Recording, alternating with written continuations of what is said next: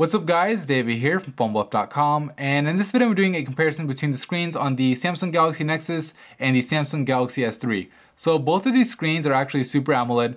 They're both manufactured by Samsung, so you would think they're very close. Difference is the Galaxy Nexus has a 4.65 inch screen versus the 4.8 inch screen on the Samsung Galaxy S3. Obviously that gives the Galaxy Nexus, considering they're both HD screens, a higher pixels per inch, which is 316 ppi compared to just 306, because this one has to cover a larger area. So anyways, you would expect the screen on the Galaxy Nexus to be a little bit better, but Samsung said because they are using that PenTile display layout, they actually made the pixels a little bit closer together to one another on the Samsung Galaxy S3 screen to make the quality better. So pretty confusing to really choose. I mean, if you look at the spec sheet, you would think the Galaxy Nexus screen is going to be better. If you listen to Samsung, you would think that the Galaxy S3 screen is going to be better. So I don't know which one's better for real. I don't know who to listen to or what to listen to, but we'll go ahead and test it and see if we can even see a difference. So I'll go ahead and hit play on these two videos and do a few other tests. So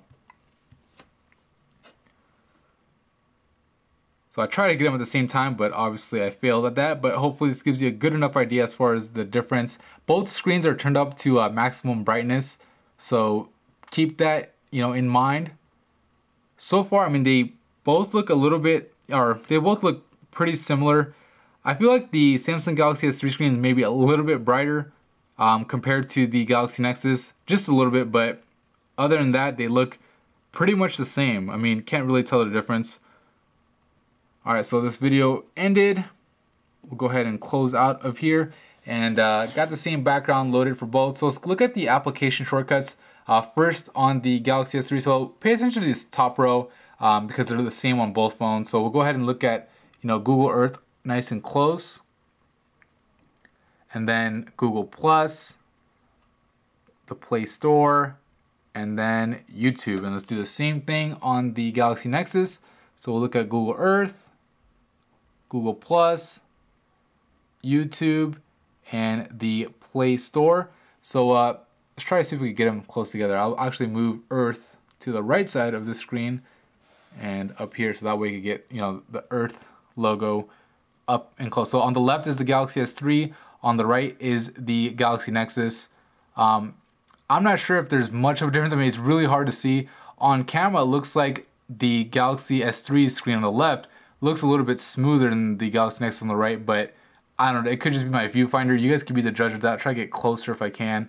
I'll hold them both exactly level, so that way they're equal distance apart or away from the screen. So anyway, that's as close as I can pretty much get. I mean, you really have to put it under the microscope, I think, to get a big difference. We'll go ahead and, I don't know, let's go to on the web and just look at, this is a Chrome browser because they're both the same. So Chrome browser on here. Let's open this guy up, and let's go to phonebuff.com really quick.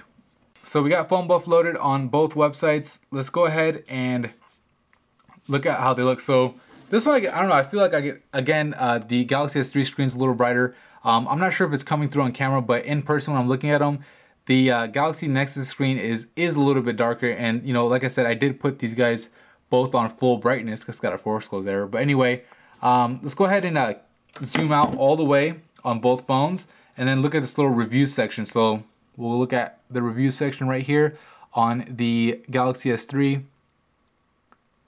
So keep in mind that part of the blurriness, or most of the blurriness, is going to be due to my camcorder, not necessarily the screen. But anyway, you could pretty much read what it says right there. It says Adama kernel on T-Mobile SGS3. Let's go ahead and try the same thing on the Galaxy Nexus.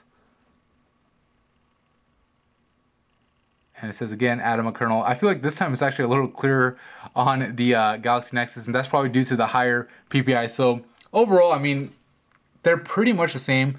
The difference is I feel like the Galaxy S3 maybe is a little bit brighter. I don't know if I'm just imagining that, but I really feel like that. And I've asked a couple of people, and it just looks a little bit more like brown on the the white background has more of a hint of brown maybe compared to the Galaxy S3 on the Galaxy Nexus. So anyway, that's that. But if you look at the screens up close, maybe the I feel like the Galaxy Nexus screen is a little bit sharper because of the higher pixels per inch. But anyway, that's it for me in this video. I just wanted to make it for those of you guys, wondering between these two phones. Honestly, both of these screens are pretty amazing. I love both of them. They're both HD. Can't really ask for more. Watching YouTube on these guys is absolutely awesome. But just wanted to make a quick comparison video.